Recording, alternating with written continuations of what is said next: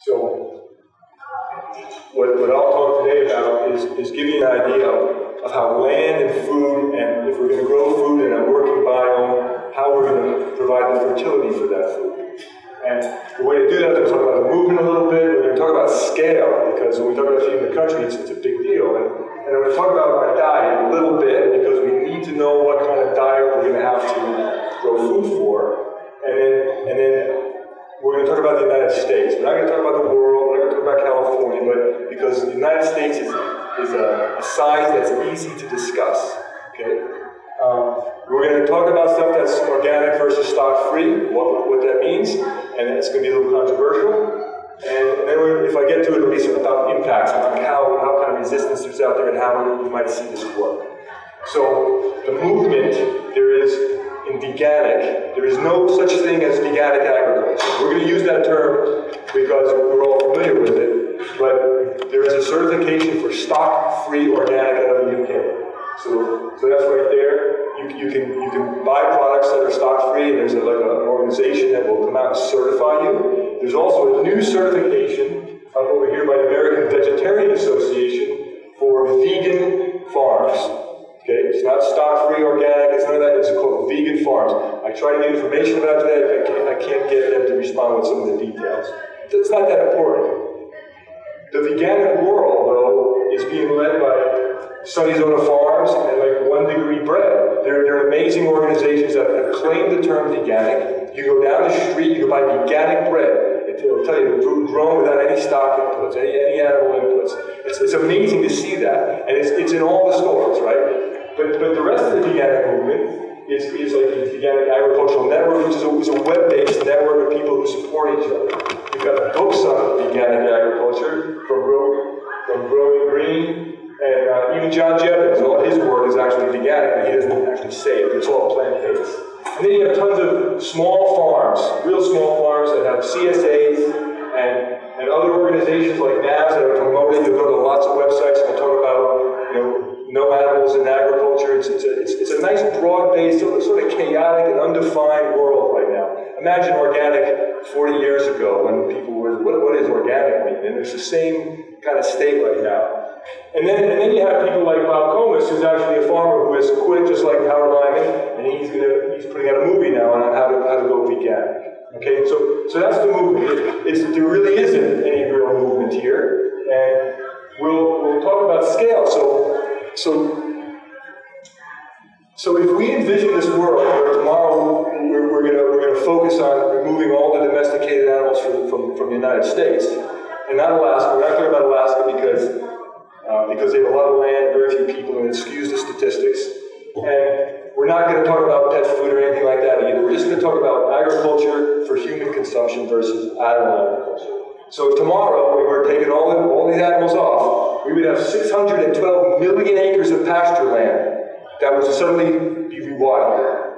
So in Conspiracy, Will Tuttle talks about how the world can just restore all this land to the wild. He's absolutely correct, 100%. 612 million acres tomorrow.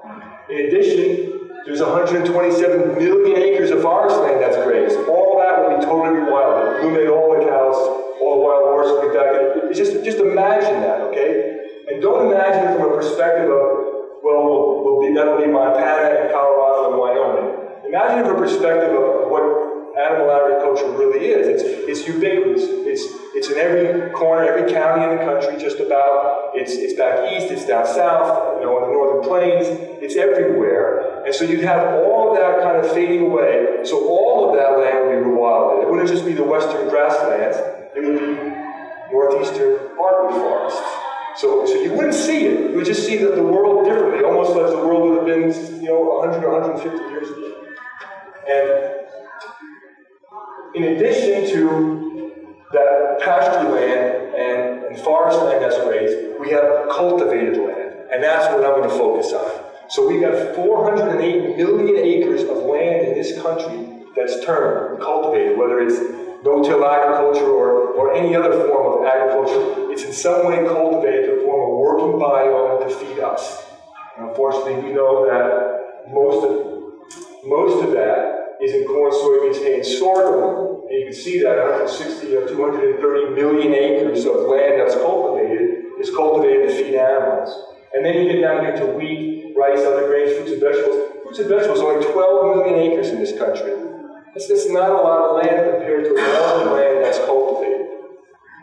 In addition, when you look about organic, I'm going to bring this along here just so we kind of start thinking about that. There's 1 million acres of organic vegetables in the country. That's all. That's all there is. All the food that you see in all the stores here amounts to only about 1 million acres of organic land. Okay? Now, when we talk about this some more, we have to think about exports. Let's think about exports and imports. Because even though we're going to try to talk about the United States, we have to kind of consider how do we bring food in here? So imports, we're bringing in olive oil and seasonal fruits and spices and all kinds of different products. And we're exporting. What are we exporting? We're exporting a lot of that wheat and some of the animal food as well as the animal products themselves. But when you look at it, you see that there's not that much of a difference between exports and imports. They're different products, but the economic importance of it is somewhat similar, so I'm going to eliminate that as well. Again, so we're just going to focus on human food. We're not going to talk about cotton and these other things that are cultivated that has to be produced, but let's just talk about food. So where do we get graphs like this? Where do you get this kind of information?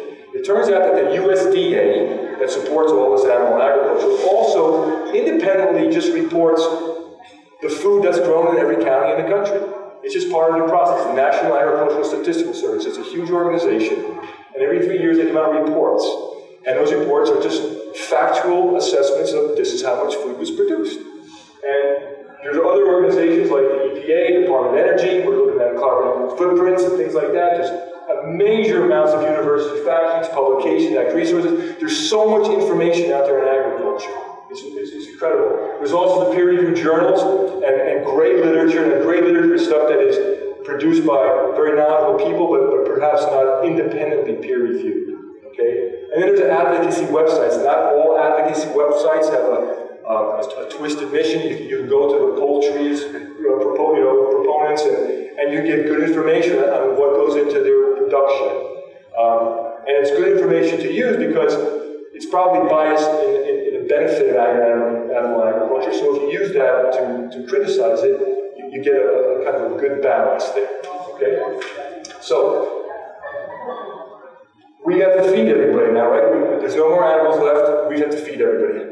How much food do we eat in this country? So if you go to the Health and Human Services, you will get recommendations of caloric intake for different ages of the population. Now, this is pretty good information. It's not exact. Everybody's going to be a little bit different. Some people need a little more, a little bit less, mostly too much, but varies. This is for active people. There's different age groups, and for men and women, it's a little different. So you have to look at the age group that they look at for the different caloric intakes, and you have to massage the census data for the 325 or so million people in the country, and you have to figure out where do they fit into that caloric need. Again, this is all theoretical, but what you come out with is if we were going to feed everyone in this country for 1 year, we need 277 trillion calories of food. The scale of that is hard to comprehend. But agriculture is ubiquitous across the country. We've got that 408 million acres to work with. And to do that, to get this 277 trillion, we're going to have to create a diet. Now, it comes down to being that the average then is 2,362 calories per person. That's what we got to come up with. Again, no pets involved here. Right? And how do we come up with what we're going to feed? Now, in the reality, in a world that transitions slowly, the farmers will respond to demand. So if there's more demand for one product, the farmers will slowly start growing more of that, and if there's less demand for one thing, they'll fight it, they'll resist, but they'll eventually grow what people want to eat. So all of the efforts by everybody in this room to convert to a vegan diet will shift the whole landscape of agriculture, and in the direction that we really don't quite know. Okay? But if we were to feed everyone tempeh sandwiches tomorrow instead of meat, just use meat alternatives, which are a lot of here today, we don't have to change anything. We have all the vegetables we already consume, and if people just were to take their hamburgers and eat veggie burgers, we have all the wheat and all the soy and all that kind of stuff. It's all being produced. We would have more than enough. But that's not how I look at it. So, coming out of Lauren's talk, food empowerment, healthy food for everybody, we need available food, accessible food. We need a healthy diet. So who do you go for a healthy diet? You go to guys like Neil Bernard and actually Erica Meyer. So Alexis Fox and Mike Rich got this new website out called lighter.world, and they promote a healthy diet. You can go there and you can dial in and figure out what was work for you. You get recipes, and it's supposed to be a diet that is going to be healthful, right? Simplest terms. And so what do they eat? They eat this, kind of. So if you look at vegetables down here, you'll see that the caloric density of those vegetables is really low. For 1 ounce of broccoli, it's only 10 calories, okay? And for 1 ounce of tempeh, it's 54. So the mix in any given day is going to be these foods with other foods that aren't on here. But they represent a nice cross-section by which we can assess how the world would look with vegan agriculture. So what I did is I looked at a number of vegetables here and a number of fruits. I love apples and cherries and blueberries, and you can see the caloric content's a little higher for an ounce because it's got more sugars in it. And as you work your way up to the beans, you get more substance. Then you have seeds and nuts, and so we take a cross section of those. And we come up with our 2,362. But actually, this diet is only 2,359. And the reason is that my wife doesn't start her diet in the morning without that 3 calories of coffee.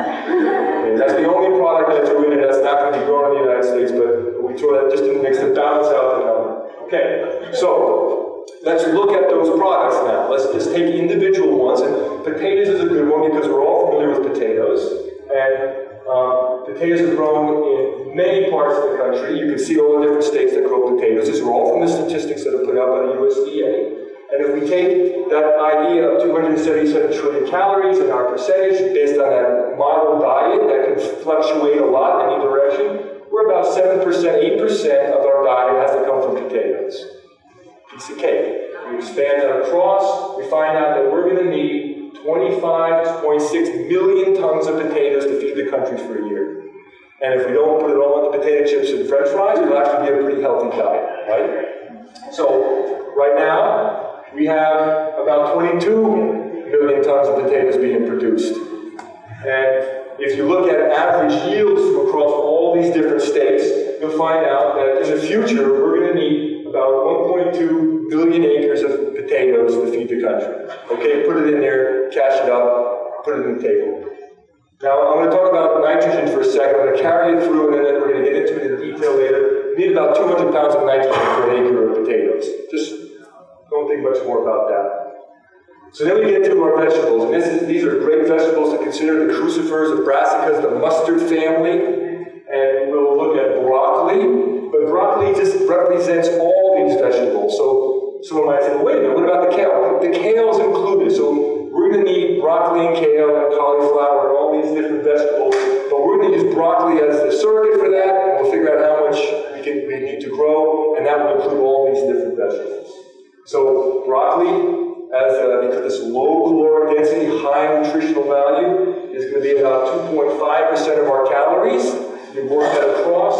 We currently grow about 970,000 tons, so we're going to need 22 million tons. Now this is just broccoli, so that 22 million tons refers to the broccoli, the kale, the cabbage, and all these other things that we grow more of. And so for the brassicas, we're going to need about 2.8 million acres. No problem. They take about 150 to 800 pounds of nitrogen. You just kind of think about that. All right. So now we go into the fruits. And these, I picked these ones because they give us an idea of agriculture that most people are not that familiar with. So up in Washington, they grow the most apples, and then New York is the next. And if you look at New York and Washington, they have actually less bearing acres of apples than they've had in the past, but they have more productivity, higher yields. And the reason for that is that agriculturists around the country, around the world, have changed the system. So this is an apple orchard from the past. You have individual trees 15 to 20 feet apart, nice open canopy, and the ones of the future are fruiting walls of apples. So if you work in this world and you're supporting farmers to be more profitable and more high-yielding enterprises, you'll find that you're focusing on trying to achieve 75 tons of apples per acre. Right now, the best are at about 18 to 20 tons. Some guys in research have maybe even put out 40 tons an acre. But theoretically, they're moving toward that. And that means better light interception, just better ways of growing things. And so that's happening in all these crops. There's our researchers working across the country to try to improve the way they're grown so they can increase yields, improve nutritional value, and get more crop out of each individual land. Apples take, I don't have it here, apples take about 100 tons of nitrogen per acre. But as these yields go up, it will take more. Okay? So we take apples, we look at about 3% of our calories. This is just apples, because I have cherries separate and I have peaches because I just love fruit. So we need about 18 million tons of apples. We are already doing about 4.6. We're going to need 1.3 million acres of apple trees in this country, which is totally achievable. But that's assuming this model we're creating here, okay? And let's go to mushrooms. In this, I put some mushrooms. Everybody loves mushrooms. They're nutritional food. And there's a difference about mushrooms, and they represent a different part of agriculture. So 10 years or so ago, a guy named Michael Bamford, he was at the University of Kentucky, he's now a fellow from the Post-Carbon Institute, did an assessment of what was the carbon footprint of lettuce grown in Kentucky in the winter versus shipping it in from Mexico. That's a nice thing to do, right? It's one of the first studies that did that. So you take a greenhouse and you figure out all the embodied energy in all the greenhouse, and you figure out how much energy you need to heat it and to cool it and to operate the greenhouse, and then all that goes with growing the lettuce. And then you say, well, how much energy did that all take if you went to Mexico and just brought it up here? And it came out to be the same. Okay? So these life cycle analyses that have taken off tremendously in the last 10 years often give you results that don't seem intuitive. You would think, well, it's local, so it must be better. But it's not, because there are other factors to consider. So he said, well, if it's the same, let's grow it in Kentucky. Then the farmers will benefit, at least, right? There's no difference. But if you take that same concept and you move it to Colorado, where the winters are colder, so you need more heat, you're closer to Mexico, suddenly that equation would say, ship it in from Mexico. We're not shipping on this, we're not doing imports, but you can see how this life cycle analysis makes a difference in how you assess the foods you need. And that's where the future of agriculture is going. You don't just say, this is better, you have to know if it truly is better. And so mushrooms are an example of that. They're grown in high-intensity structures, where they grow many, many crops in a single given year. We're not talking about the inputs that they grow out of, but the idea that mushrooms are different than, let's say, apples. And if you look at that farm we talked about, the first vegan farm in Philadelphia, it's all indoors in a warehouse. It's a vertical farming organization, and they produce lots of vegetables for the local restaurants in the area, and they do it all in Philadelphia year-round. So it's not clear whether their carbon footprint is lower than bringing it in from elsewhere, but the technology they're using is getting it closer and closer and closer so that you can grow things in controlled environments almost as efficiently as you can grow them outdoors. Another example is here, this is in Hotchkiss, Colorado, where we're putting up tunnels to grow cherries outdoors. And there's a variety of reasons why it's important to do that because of the climate there, but it's being worked out. We're trying to figure out if it's actually environmentally sound to do this. Okay? So when you look at mushrooms, we're going to see about 1% of our calories from mushrooms. We're going to need to increase this 630 acres to 30,000 acres of mushroom houses. It's all achievable, of course, but it gives you an idea of a lot of agriculture is going in this direction. Okay? So where does this come out? What happens with this? We take these numbers, we put it on this graph, we add them all up, and not to go through every one of these crops. And here's mushrooms, 30,000 acres doesn't even show up on the graph. And it turns out that we need 101 million acres of land in this country to grow all the crops we need for that wonderful diet where everyone will be healthy. It's a far cry from 408 million acres currently used. All right, now, that's not the whole story. We have to think about getting fertility into those acres, okay? So we're going to focus on that nitrogen. NPK is the most important nutrient. That's not the most important, but it's the one that's required in the greatest quantity of these elements.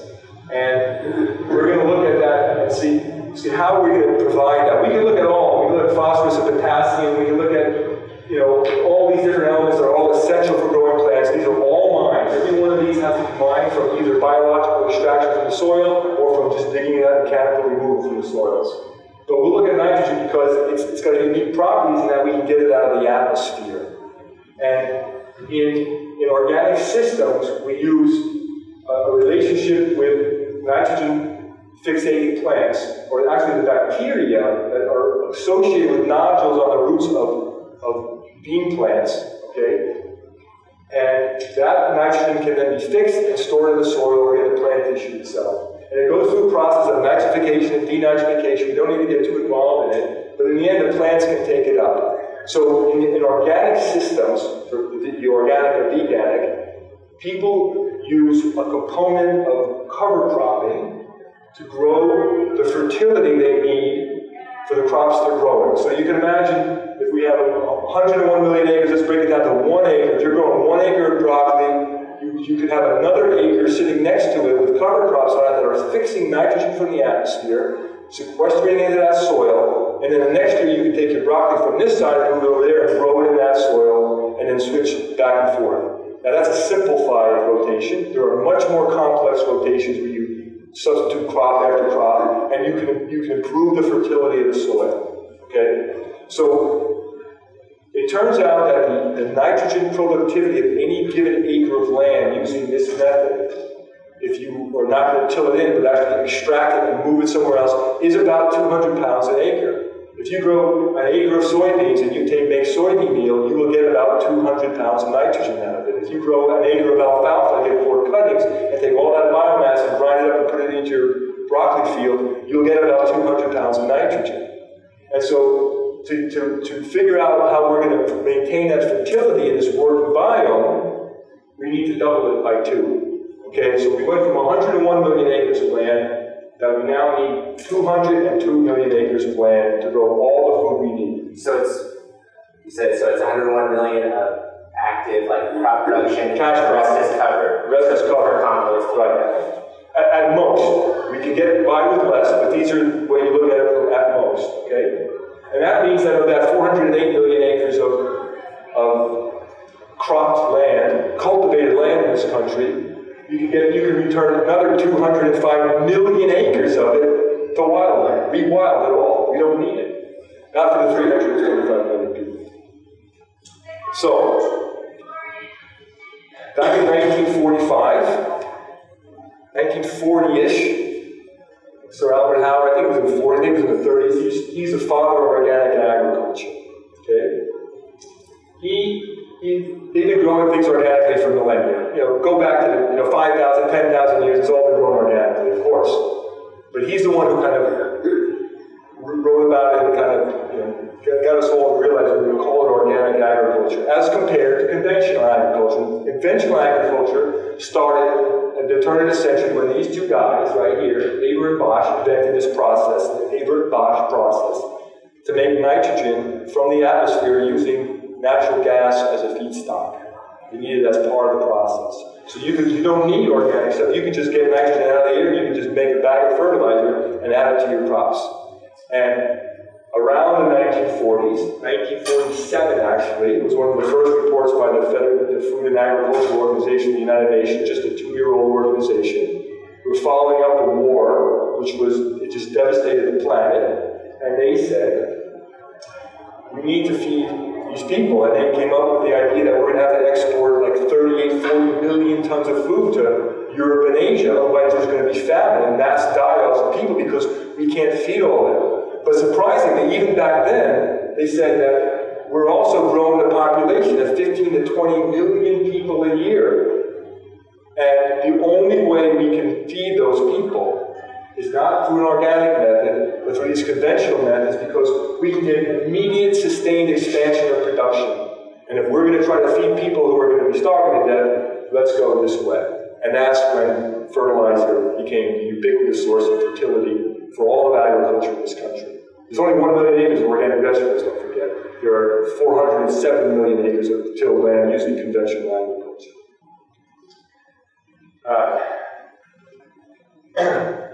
So, we're all tuned into the factory farming. We all understand that. Current organic agriculture is almost exclusively dependent on factory farms. And so I've taken an example here of an egg-laying facility. Margin Beach just talked about that. They take these chickens when they're done and they're of no value to the industry, and they just dispose of their bodies. Okay?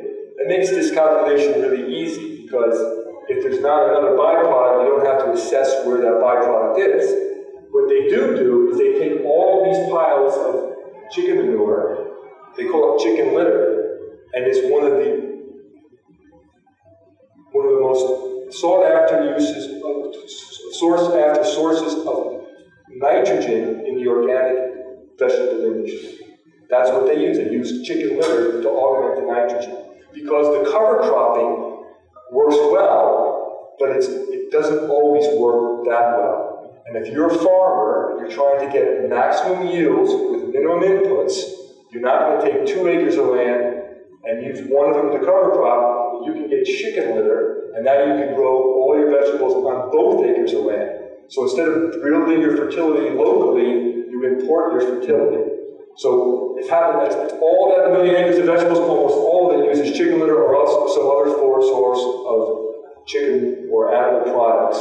And it could be feathers and blood and bone and other products, or it can be fish, because we raise all the fish, and you can buy drums and drums of liquefied fish to put on your crops as well. Okay. So let's think about, I'm going to try to transition now. How do we assess the impact of all of this? How do we assess that? And the best way, because everyone is kind of tuned into it, is we look at the carbon footprint of what it takes to produce this chicken litter. Okay? That's easy to do. I think it's been done many, many times. What I'm going to try to do is assess the carbon footprint of that chicken litter, but from the perspective of the nitrogen in that chicken litter, in a uniform amount, 1 pound of nitrogen. How much of a carbon footprint in CO2 equivalent does 1 pound of that nitrogen from that chicken litter provide fertility for crop production? And it turns out, and I'm pretty confident with this number, that it's 21.4 kilograms of CO2 equivalent for 1 pound of nitrogen. That's a lot. That's a lot of work for that number right there. Soybean meal, if it was grown in land equivalent to this, just somewhere else, just grow soybean meal, that's about 200 pounds an acre. The carbon footprint of that soybean meal would only be 1.6 kilograms of carbon. A huge difference. So when people say that factory farm is wasteful, it's wasteful in every aspect. And there it is, right then and there alone, you can see the difference. The nitrogen from a chicken house, even though it's free and considered a waste product, the carbon footprint associated with that is gigantic compared to the carbon footprint of just putting some land aside and growing soybean meal. We grow tons of soybeans anyway, don't feed it to chickens, put it in the soil.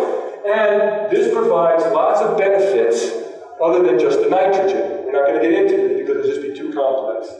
If you use the Haber-Bosch method and said, I'm not going to use any of this stuff, I'm just going to get the Haber-Bosch nitrogen in a bag there at the feed store, it's only 1.5 kilograms. It has less of a carbon footprint than soybean meal. And that's because the technology that has gone into making fertilizer, despite what you may have heard, is actually becoming more and more efficient. And the EU has put out a tremendous amount of information about this process because they're trying to assess their carbon footprint, and that's one of the big ones. And so the technology has made it much more efficient. Now that's a range, that's an average. Some of them are even less. Some individual factories have gotten that production of nitrogen down to 1.1 kilograms of CO2 output. So it's quite dry. Now, this is not sustainable. This is coming from mined gas out of gas fields, but it could come from biogases as well. Right, so it also does not provide any of the other phosphorus or potassium or anything else. So it's not a solution to agriculture like we have thought it's been, because there are problems with it, but it's still a much better source of nitrogen than chicken litter. Okay? So, to be honest, and this is where most work kind of falls apart. We can stop right then there and I can say, well, it's 21.4 kilograms of CO2, but that's not being honest, and that's where the meat industry always stops. You see life cycle analysis and they'll say, well, you know, chicken is better because they just draw a line somewhere that's arbitrary and then they don't trace it all the way out to get all of the inputs that go with things. So we are going to get, with that chicken litter, we're going to get 170 eggs out of that. So I calculated how much chicken litter results from the production of eggs, and at the end we get 170 large eggs, 60-gram eggs. And that's 15,901 calories. So we have to account for that. We can't say, well, we're not going to use chicken. We're not. In our world here, we don't have chickens to use. We got to account for another 16,000 calories, and we can do that with potatoes, or we can do it with more tempeh sandwiches. Let's just make it easy, more meat alternatives. So the carbon footprint of those 38 pounds of potatoes or those tempeh sandwiches is about 4.15. Let's take the worst case, 4.15 kilograms of CO2. Add that to the 1.69. We get about 7 kilograms of CO2 if we use soybean meal and eat tempeh sandwiches compared to having eggs from a chicken factory. So it's 3 times less carbon intensive. So I say, let's consider that synthetic nitrogen. Here's another thing about synthetic nitrogen. If we step back and we say, I don't want to grow soybean, I want to make money, I want to be profitable on the smallest amount of land that I can be profitable on. And that means I'm going to have to bring in all my fertility. And I'm going to do that using the Haber-Bosch method. And if I do that, and I'm going to crop just that 101 million acres of land, I'm going to need 9 million plus metric tons of nitrogen to do that, based on all the different vegetables we're going to grow. It's a lot of that, is a lot of nitrogen. And the equivalent CO2 output, the CO2 footprint of that nitrogen is now we're serious here. We're not talking 21 kilograms, we're talking 30 million tons of CO2 equivalent output. Okay? But that's over 101 million acres because we've taken that 101 million acres that we were going to use for fertility, and what are we going to do with that? Well, let's see. Let me back up a second.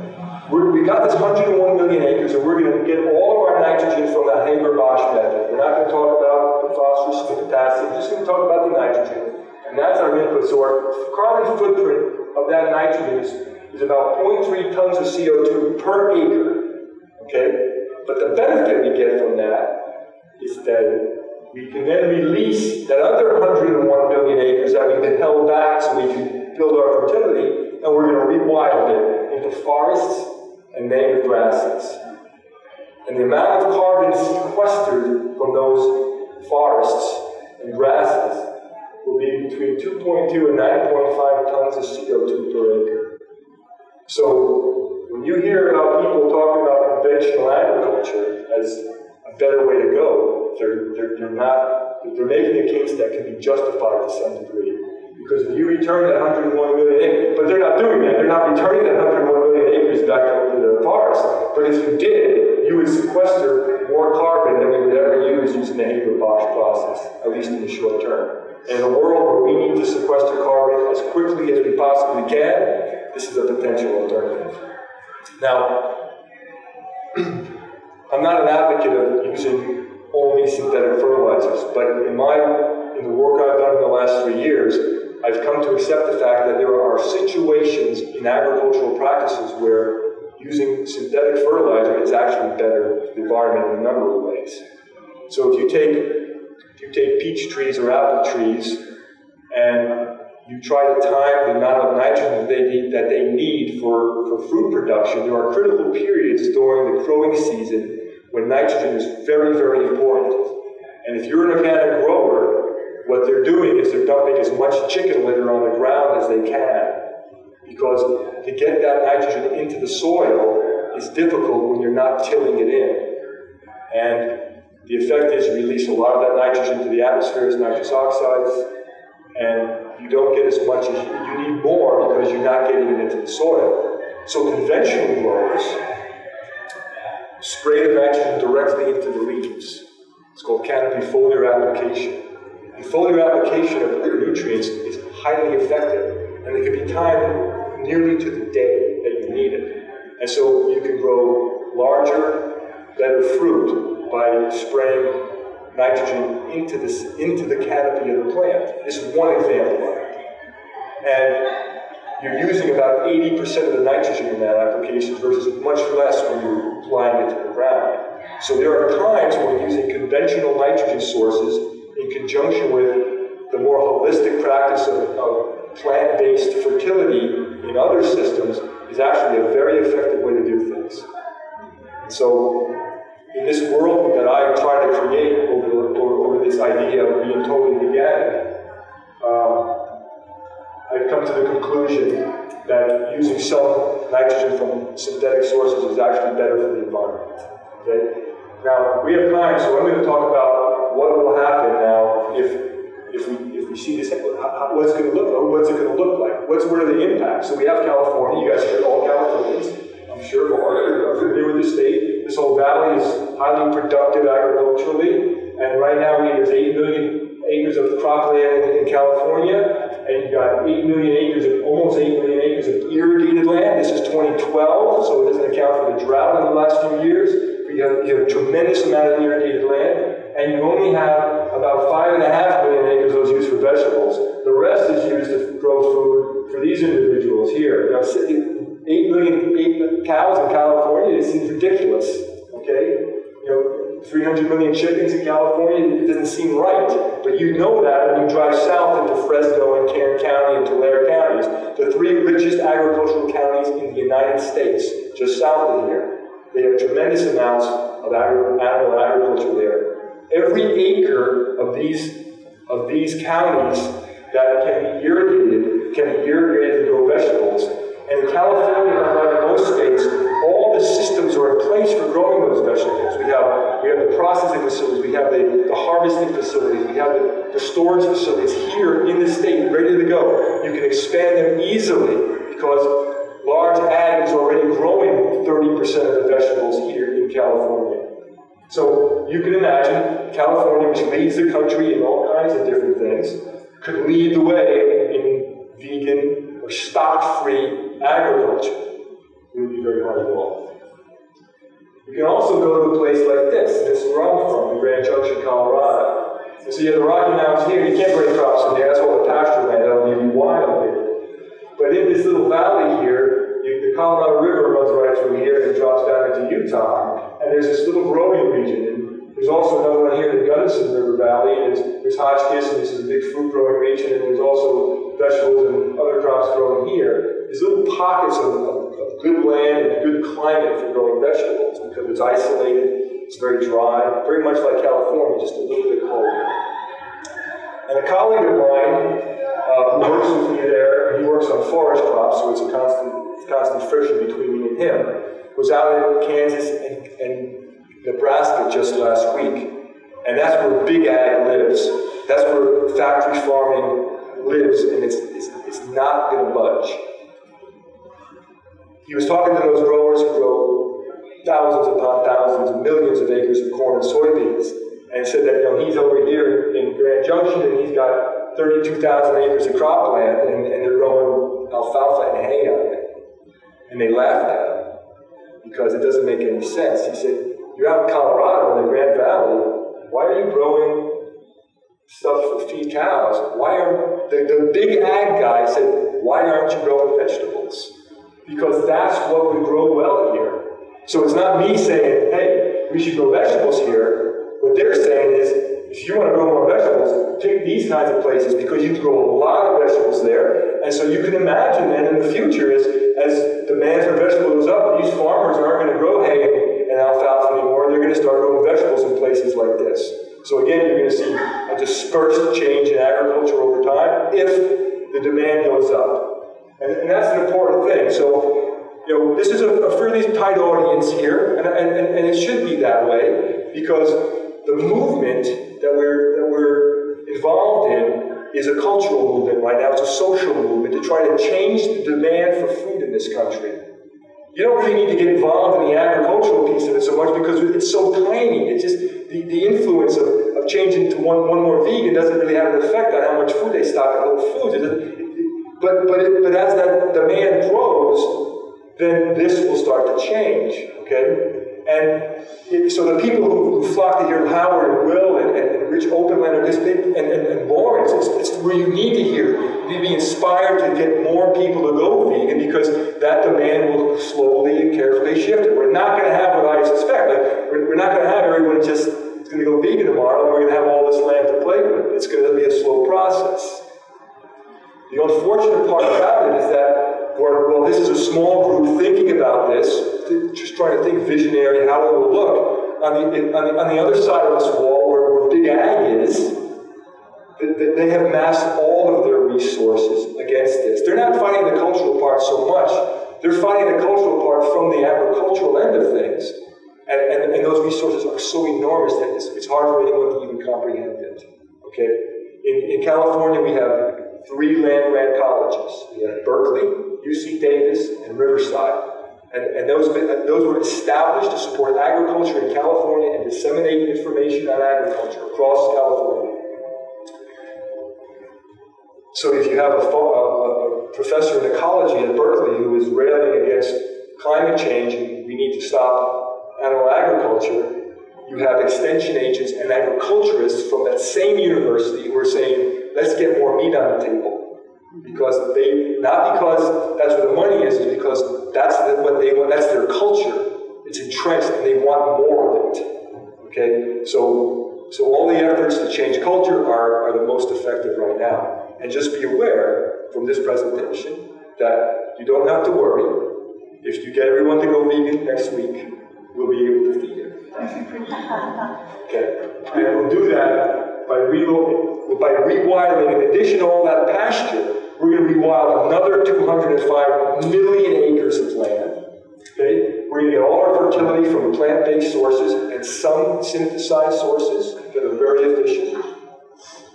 We're going to use high-density systems in the future. We're going to have lots of different kinds of forms of agriculture popping up that are higher density, higher productivity per square foot of land.